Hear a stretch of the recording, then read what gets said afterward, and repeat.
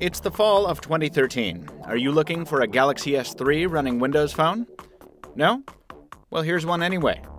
I'm Michael Fisher, this is Pocket Now, and this is the Samsung ATIV S Neo video review. If the ATIV S Neo seems familiar, it's not your déjà vu setting in, it's a variation on a theme we've seen before. Specifically, last year's ATIV S, the first Windows Phone 8 device to see an official announcement, but one which never made it to US carrier shelves. The ATIV S Neo looks to remedy that as one of two devices bringing third largest US carrier Sprint back into the Windows Phone game. But is it really worth your time? Well, let's find out. To justify the jab that kicked off this video, we'll make clear right now that the ATIV S Neo's specs are not our sore point with this phone. A Windows Phone has never been about the spec race, and with few exceptions, it's never needed to be. And like most Samsung devices, the Neo goes above and beyond what many Windows phones offer, making its 2000 mAh battery removable and its 16 gigs of onboard memory expandable via microSD, customizations which are sadly endangered species these days. Instead of the specs, what burns us about the ATIV S Neo is a combination of its build and feature set, which are nothing more than mild iterations on what we've already seen from Samsung.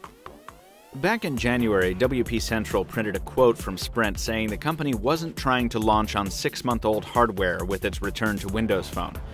But with the exception of the Snapdragon 400 inside, and the substitution of LCD for AMOLED on the display, and a few other details, old hardware is exactly what we're getting with the ATIV S Neo.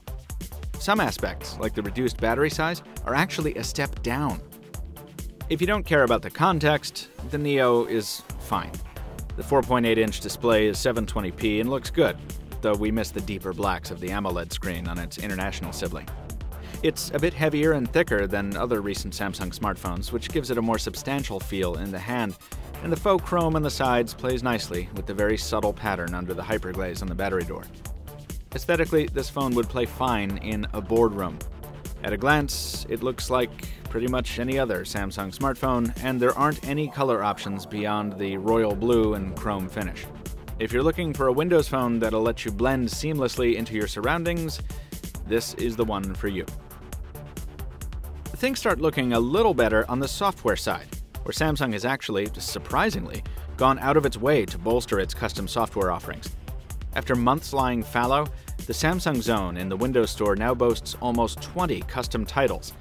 That doesn't sound like many, but for the company we've often considered the most apathetic Windows Phone maker ever, it's a big deal. The additions are almost all camera-centric, possibly in response to Nokia's suite of special camera apps in its own section of the Windows Store. Everything from effects lenses to dedicated video and photo editors, and even a manga camera app are here. Samsung has also brought Tap and Share to the Windows Phone world with ATIV Beam, a pokey but fun feature which worked fine for sharing pictures to a Galaxy Note 2 and a Moto X, but not to non-Samsung Windows phones. And the useful weather and news app Samsung Now is still here, which we like. But the company really needs to do something about that hideously low-res live tile.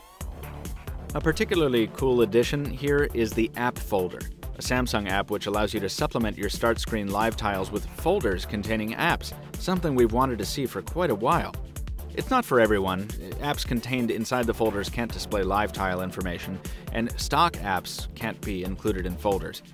But it's still an add-on we've found quite handy.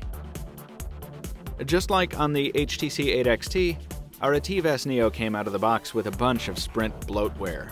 And just like on the 8XT, deleting all of it didn't help much with software responsiveness. Something in Sprint's customizations, or some interaction between Windows Phone and the new Snapdragon 400 SoC, isn't doing the software any favors. The ATIV S Neo is less responsive than its predecessor, the ATIV S, and it's less responsive than most other Windows phones on the market, especially when playing music in the background, whether you're streaming it or it's locally stored.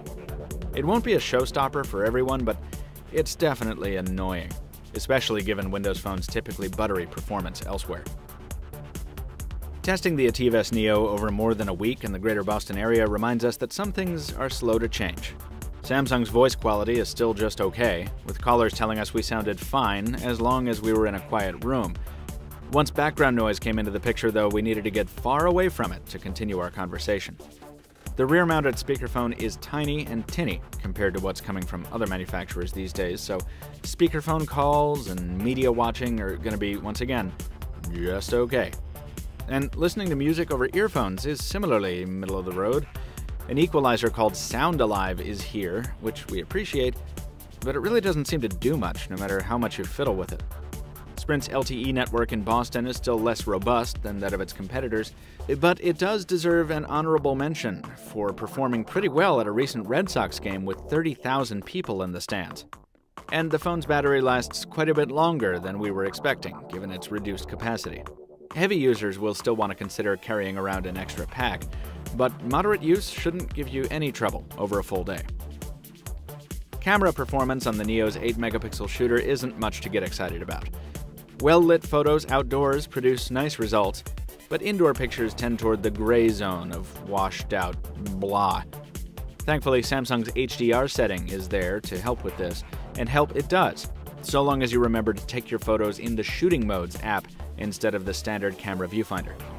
There are also enhanced settings for contrast, saturation, and the like, as well as that ridiculous manga camera, and other fun filters, so taking the photos is usually a more enjoyable experience here than on a stock Windows phone. Just don't rely on it for night shots without the flash.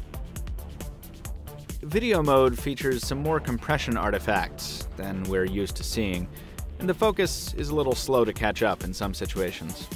But saturation is good, and audio capture is too. It's not a bad camcorder, but it's far from being a great one.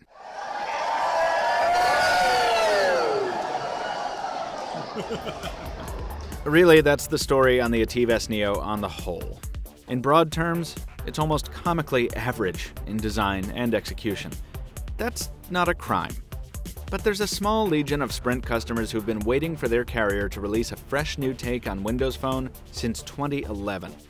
And a warmed-over helping of last year's design, with an added side of compromise, just isn't it. It certainly beats out the 2-year-old HTC Arrive and the newer 8XT, but in both cases, that's really not saying much. If you need to be on the Now network and you're interested in a Windows Phone, Sprint's various discounts take this thing down to $50 on contract. That's a nice price for a fairly capable device, but if you're looking for a truly outstanding Windows Phone experience, you'll still need to look to carriers other than Sprint and manufacturers other than Samsung. We give the Samsung ATIV S Neo a 7 out of 10. Now folks, we do have some more information on the ATIV S Neo. If you want to see how it compares against the HTC 8XT in a bit more detail, we have a comparison video on that. We also have our unboxing from several days back. You can look at that, see what comes in the box, and you can check out all of our feature content, all of our reviews, everything we offer at pocketnow.com. But before you go anywhere, please drop us a like if you enjoyed the video. Leave us a comment down below if you have some feedback. Follow us on social media. And thanks for watching. As always, we'll see you next time.